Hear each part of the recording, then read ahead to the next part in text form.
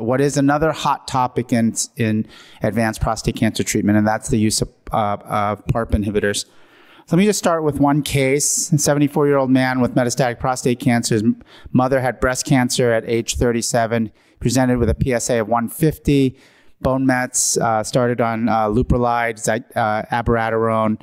PSA starts rising. He goes on docetaxel. He progresses again. I'll go back to talking about him at the end. So obviously, we've been talking a lot about this during this meeting. Oliver gave in his overview talk before the break, we were talking a lot about kind of the evolution and how important biomarkers might be. In oncology in general, you can see from this slide, what's blue on the bars are biomarker-driven FDA approvals from the last 20 years, and what's red is no biomarker involved. And you can see that basically more and more drugs have an associated biomarker.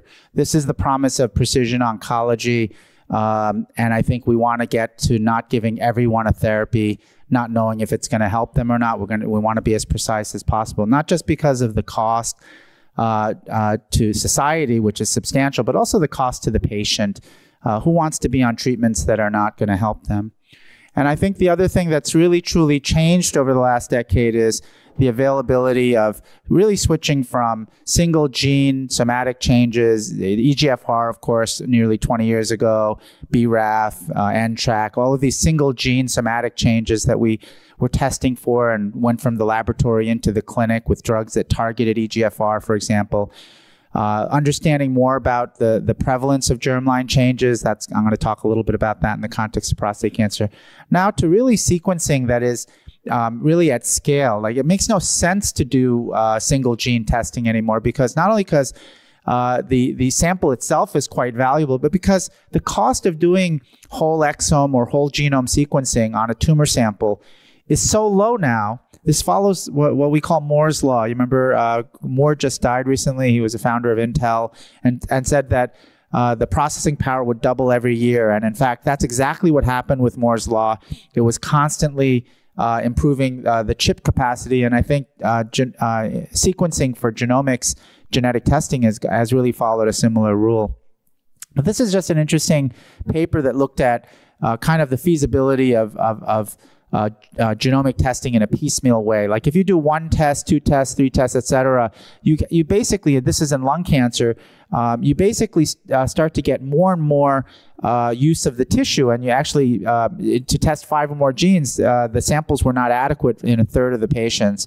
And if you try to test 7 different genes individually, over half the samples are not adequate. So there are just too many genes, and this is in lung cancer. We're not in a situation in prostate cancer where we have that many genes that are relevant. But the truth is, because it's so simple to run the same platform for all cancers, it makes no sense to do individual piecemeal testing. Just as a reminder for this audience, although I'm sure all of you know, there is a difference between somatic and germline testing in cancer, right? So again, germline is what you inherit from your mother or father, and somatic is what happens to you during your lifetime because of exposures or environment. And the only important part of this is that germline testing, genomic testing has consequences for your family, whereas somatic has consequences just for you and your own specific cancer. Germline, of course, will also affect your cancer, and we can talk a little bit on the panel about whether there's a difference, let's say, in BRCA mutations in germline or somatic situations. The other thing that I think is happening more and more, and again, this is somewhat controversial, is whether or not genetic predisposition testing should be done, earlier and earlier. That is, why wait till a patient has symptoms of disease if you can actually start to incorporate germline testing earlier to even identify cancer risk? And again, the best example of this is in the BRCA world. But I think we're going to learn more and more about other risk factors that and maybe polygenic risks where it's not a single gene, but is really a combination of genes. And there are some interesting registry studies. This is from the Mayo Clinic breast cancer group, where they looked at 3,900 consecutive breast cancer patients who came into their clinic and all had germline testing. So if you just take every cancer patient and do germline testing, you actually would have missed, if you followed NCCN guidelines, you would have missed 20 to 30% of those in this clinic who actually had pathogenic variants in high-risk breast cancer genes. So in other words, family history, NCCN guidelines, the complicated nature of those guidelines, they miss things. People don't even know their family histories. There's a lot of hidden secrets we know from 23andMe about people's family, or their parents died, or they were killed, or other reasons why people don't understand their true family history. And this is another study also at Mayo Clinic looking at universal germline testing for 80 known genes across solid tumors. And again, 13% had pathogenic genetic variants. That's a significant proportion of all cancer patients. And again, in this study across not just breast cancer, but all solid tumors, about half of them would not have met NCCN or other guidelines. So, we've come a long way in the prostate cancer world of basically recognizing that this is important, but my guess is that in many of your practices, you are not doing this. There's been a reluctance from urologists, radiation oncologists, and I will say medical oncologists to actually do germline testing, but it's changing. I think some of the people here are leaders in the field, but I know many people are very, very busy. There's one other study in MSK that showed a similar thing. Okay, so let me go to prostate cancer and defining precision therapy in advanced prostate cancer. Well, we know prostate cancer has always had a familial risk. This is an old slide that looks at the odds ratio of getting prostate cancer, depending on whether you have a 1, 2, or 3 first-degree relatives. And you can see, the implication here is that there's familial risk, maybe because you live in the same house and you eat some of the same foods. But hereditary cancer, when you start to get 3 first-degree relatives, you're really probably associating whether it's a known gene or an unknown gene or a set of genes that are increasing your risk of developing prostate cancer. And of course, I think this was like from, 10, 15 years ago when Angelina Jolie first pointed out that she had the BRCA gene. I can say that when I was in the middle of seeing prostate cancer patients, I said, yeah, this is not really important for men with prostate cancer, just to show you how much evolution there is. And that's one of the reasons was that some of the early data in localized prostate cancer suggested that the BRCA gene was altered in only 1 or 2% of all comers in prostate cancer. And that's because if you walk in with a Gleason 6 prostate cancer, you're not likely to be carrying a germline BRCA mutation. But these studies from Robinson and Pritchard really started to transform the field. And you can see they were published only about 7 years ago.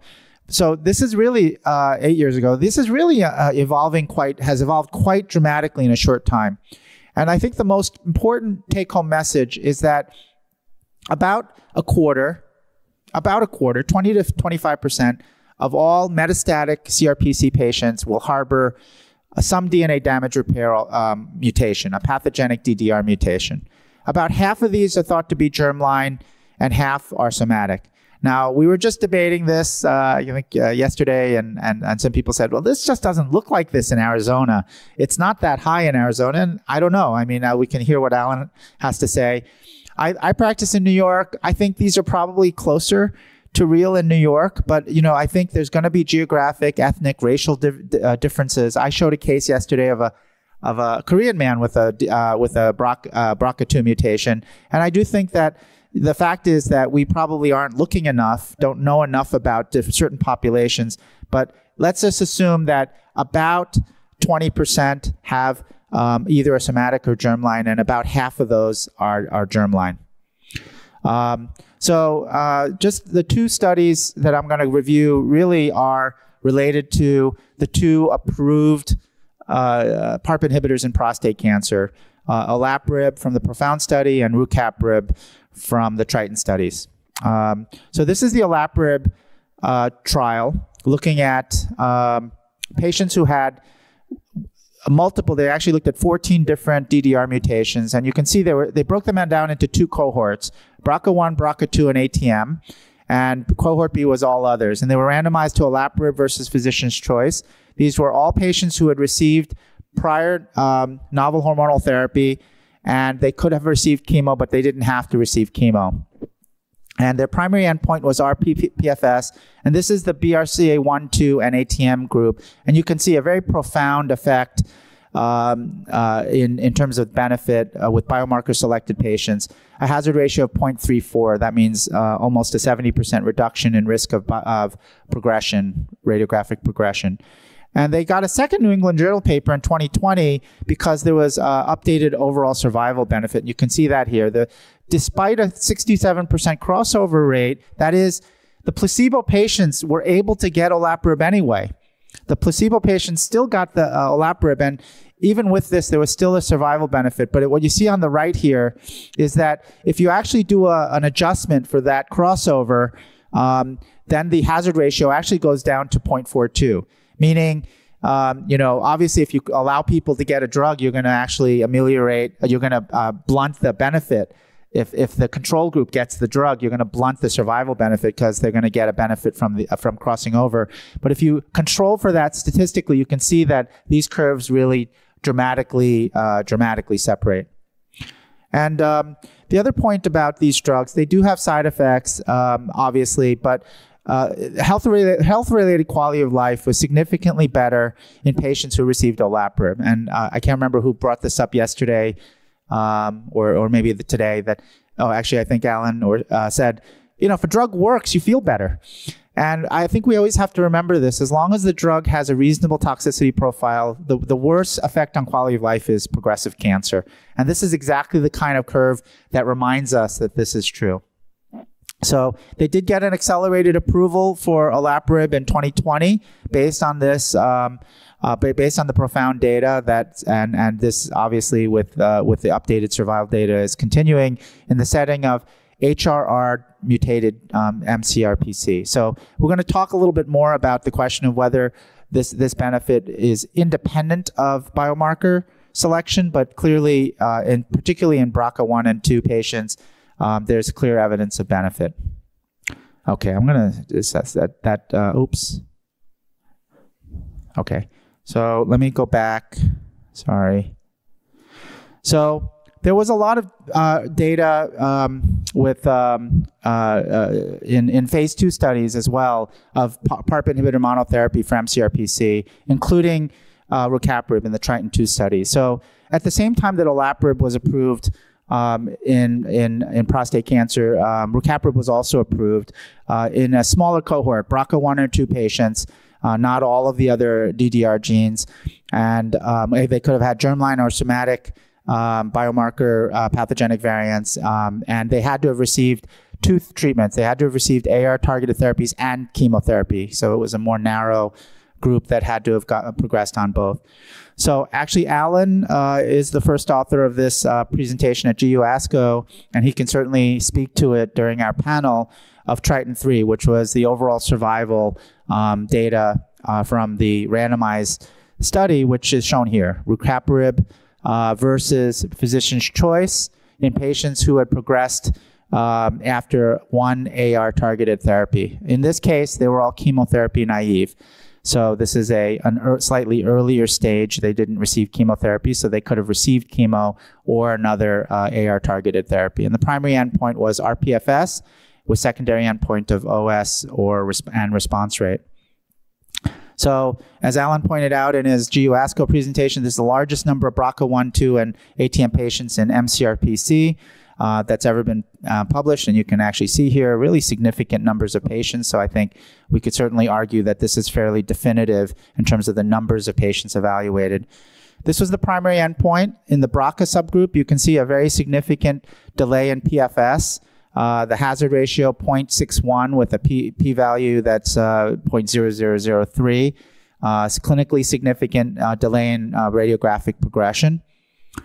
Interim OS, this is not a final OS, but you can see that the trend favors in an intent to treat population, the rucaparib group, but the hazard ratio is immature at this point. And then in one of the subgroups, which is the ATM subgroup, you can see here that there's no benefit. So we're gonna, during our panel, and I think you've seen it hinted at earlier, as we move forward, there's going to be more and more granularity about whether some patients with these so-called DDR mutations do or do not benefit. You can see the BRCA group clearly benefits, and that's driving, in this study, all of the overall intent to treat benefit. But the ATM subgroup, even though this was a subgroup, it was a pre-planned subgroup analysis, you can see that there didn't seem to be a benefit from this PARP inhibitor in the ATM patients.